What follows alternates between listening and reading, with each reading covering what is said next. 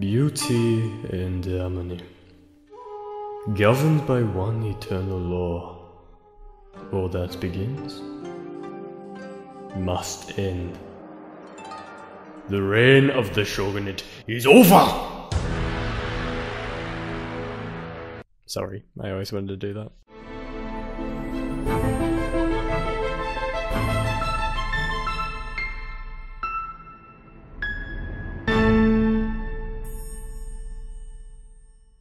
Hello and welcome to Feature History, featuring the Meiji Restoration, or more accurately, Meiji's Cabinet's Restoration. The boy was still trying to figure out why he got weird feelings about girls. But let's not digress. Let's talk about the Revolution, the Reformation, the Restoration, the other cool words that start with Ari, that completely changed the history of Japan. The boy emperor that removed even the concept of a shogunate. But what is a shogunate? Let's go back to Japan's early history when it was ruled by an emperor. Like any feudal society, under him were the nobility, the landowners, and some of these landowners liked to fight wars, the samurai. Near the end of the first millennia, the samurai were in high demand and so became organized. They got into a spat with the imperial court in the Genpei War and defeated the emperor, establishing the first ever shogunate. The emperor became a figurehead. True power went to the shogun, or military leader, and now also those noble warriors, the samurai, were far more prestigious than the aristocrats. So, on top in this new hierarchy we have the shogun, the greatest of the warlords, daimyos. These daimyos held lands, and under them were the samurai that served them. Then under the samurai we have farmers, then artisans, and then merchants. The daimyo would tear apart the shogunate in the most infamous era of Japanese history, the Sengoku Jidai. For over a century, from 1467 to 1603, every daimyo sought to seize position as shogun, and so many wars were waged and many battles fought, and here the samurai were in their element. During this very era, Japan made contact with the Europeans, or as they labelled them, Nanban. The merchants and missionaries of the Nanban spread Christianity and, more importantly, early-age matchlock firearms that began to change the way Japan thought of war. The Age of the Warring States came to an end when Tokugawa Ieyasu was able to restore peace in 1603, and established, with the emperor's permission, the Tokugawa shogunate. If you want to learn more about this little old fella, you can check out Jack Rackam's channel for the life of Tokugawa Ieyasu. Or look at another video of his, you know, it's a free world, you can do whatever. Ieyasu chose to distance the country from Europeans, fearing them as a destabilizing force. When his eldest came to power, Tokugawa Ieyasu, in 1623, he reigned with an iron fist. Christian converts were persecuted, every person was trapped into the class structure, and he had no tolerance for foreigners. In 1637, Christians and farmers revolted, and Ieyasu forced the Dutch to crush the revolt. For the Dutch's service, they were allowed special privileges to trade, as now Ieyasu had the excuse to expel all foreign vessels from his shores. The Tokugawa dynasty's methods of isolation and class restriction worked to achieve peace and stability across the country, but at a cost. The strict rules of life meant the samurai were limited to being warriors without a war. The bottom of society, the merchants, found prosperity in peacetime. Soon out-earning the samurai meant to be above them, and this prosperity? Well, it was mainly found only in the city of Edo. The Tokugawa's pet project. Outside the city, the peasantry still felt the hard life, exacerbated by the strict taxes and restrictions on their class. Tensions still sat between the shogun and the daimyo beneath him too. This period, known as the Edo period, saw 200 years of peace, and 200 years of tension build up to a country ready to explode. In the early 18th century, the restrictions on Dutch books were lifted, and soon enough this gave way to Rangaku, Dutch studies. The books fascinated Japanese intellectuals who became obsessed with the West's exploration of medicine, chemistry, astronomy, and more. The shogun attempted to fight the research of these barbarian studies. In 1825, the edict to repel foreign vessels would be implemented, and led to many incidents of foreign vessels being repelled. Who would have thought? In 1837, they fired upon an unarmed US merchant ship. The backlash from this and the news of China's humbling before the West led to the shogun repealing this edict in 1842. Western influence into Japan could no longer be ignored. The only question now was, could it be fought? The US had reaped rewards from the Opium War with China, yet they still required more to fuel their mass industrialization at home. The rich coal deposits and whales of Japan caught their attention. In 1853, the port of Edo, forbidden to any foreigner, would be encroached upon by 4 giant steamships armed with many cannons and even more crewmen. Under the command of Commodore Matthew Perry, he dismissed the demands that he leave and was very adamant that he speak with the shogun, Tokugawa Ieyasu. He gave the shogun his ultimatum to open the country, or the ships would no longer be for show. He'd come back next year to hear their answer. With some more ships, of course. The Japanese could not defeat the US. Their isolation had left them frozen in time. No rifles, no seafaring navy, and certainly no industry. And so Ieyasu had 2 choices: to open the country or to repel the barbarians. To shame himself or to die. He would decide to open the country, signing several unequal treaties with not only the US, but the UK, Russia, France. The daimyo were very displeased. Those that had been skeptical of the Tokugawa before now saw weakness in Ieyasu. Ieyasu opened institutes to study barbarian technology, and Western cultures became trendy in Edo, but those in the south became restless. The Shishi, samurai of the Satsuma and Choshu domains, saw Japan as sacred, and these treaties as infringing on that. They loathed Ieyasu for permitting this without the emperor's consent, and began the movement of Sonaiyo, revere the emperor, expel the barbarians. Emperor Komei agreed with the sentiment, and broke imperial tradition by taking an active part in politics. In 1863 he ordered to expel the barbarians.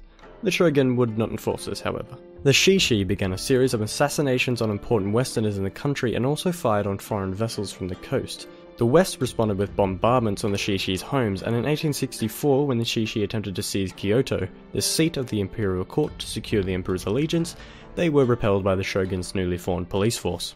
Ieyasu, without a single battle, took control of Choshu from its renegade daimyo to attempt to quell the Shishi. The instability had become clear though, and other daimyo began to ignore the shogun's command.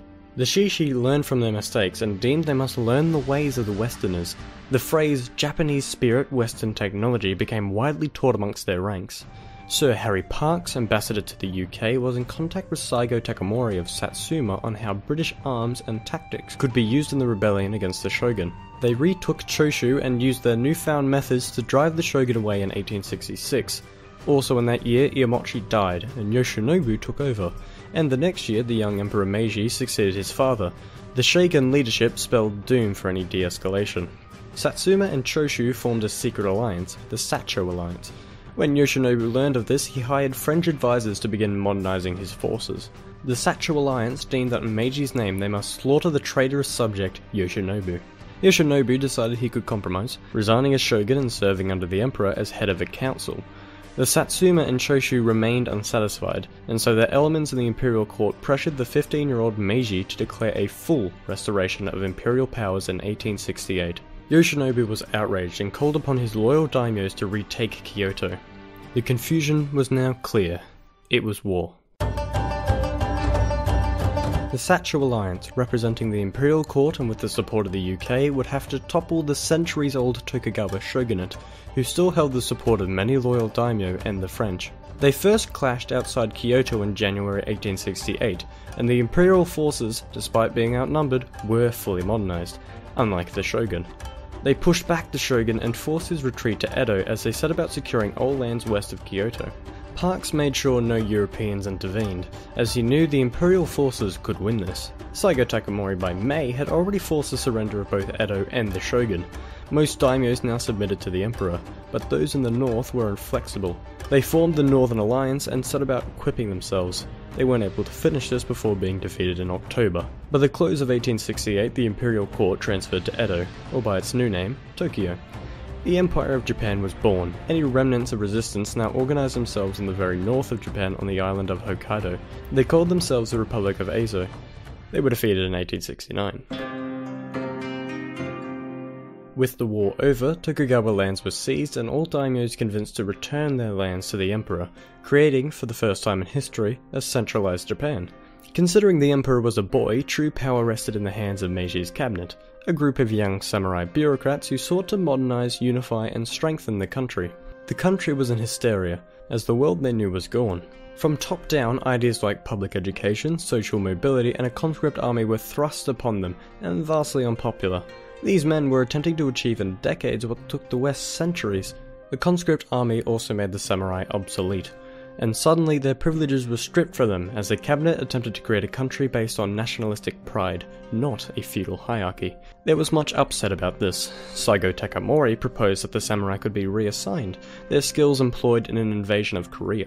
When overruled and the samurai class threatened with utter destruction, he left the government. Many of those that had fought for the emperor felt betrayed. This was no longer Japanese spirit, Western technology. This was Western spirit, Western technology. Saigo's message to save the samurai became very popular in his home of Satsuma. Assassins sent by the Meiji government were discovered and a rebellion was deemed necessary to protect Saigo. Saigo himself prepared an army to march to Tokyo and demand answers from the government in February 1877. They met the obstacle of the resistant Kumamoto castle and were made to lay siege. Eventually they would be pushed back by the new pride of the Meiji government, the conscript army. He'd make his last stand against the government at the Battle of Shirayama. On September 24th, outnumbered 60-1, Saigo attempted to fight back the full frontal assault of the Imperial Army. When only 40 of his men remained and he badly wounded, he committed honourable seppuku, as his samurai made their final charge against the enemy. Saigo had been defeated in every battle of the war, but his last stand for the samurai spoke volumes to the imperial court.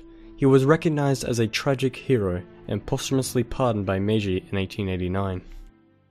Japan in this era had modernized and stood triumphant against Western intrusion, unlike their counterpart in China. However, this required much sacrifice from them. Their society was completely changed, almost unrecognizable. To honor those that could not make the transition, they brought in elements of Bushido, the samurai's code, into their new life. The powerful and forward-thinking empire created in the Restoration would continue to achieve great feats, humbling European powers such as Russia and Germany, and conquering lands such as Korea, Manchuria, and many parts of China. It would, however, meet its bloody end in the Second World War, and the role of the emperor would retreat to that of a figurehead. Meiji himself had died in 1912, and frankly, much of the credit for the Reformation lay with his cabinet acting in his name. But poo-poo for them, Meiji's cabinet's restoration is a shit name. Japan's position in the modern day as a leader in tech, industry, and Pacific politics was all made possible in the Restoration that industrialized and reformed the nation. But it also paved the way for anime, so clearly a grave mistake has been made. This is the part where I thank the patrons that enable me to do this, like a poor parent enables their child to become an alcoholic. And also I give more personal blame to Anal Scrubs, Steve Graham, Zedfer, Thrace Vega, and Grandpa Hex. You should all be very ashamed of yourselves. Good night. Or good afternoon, or whatever the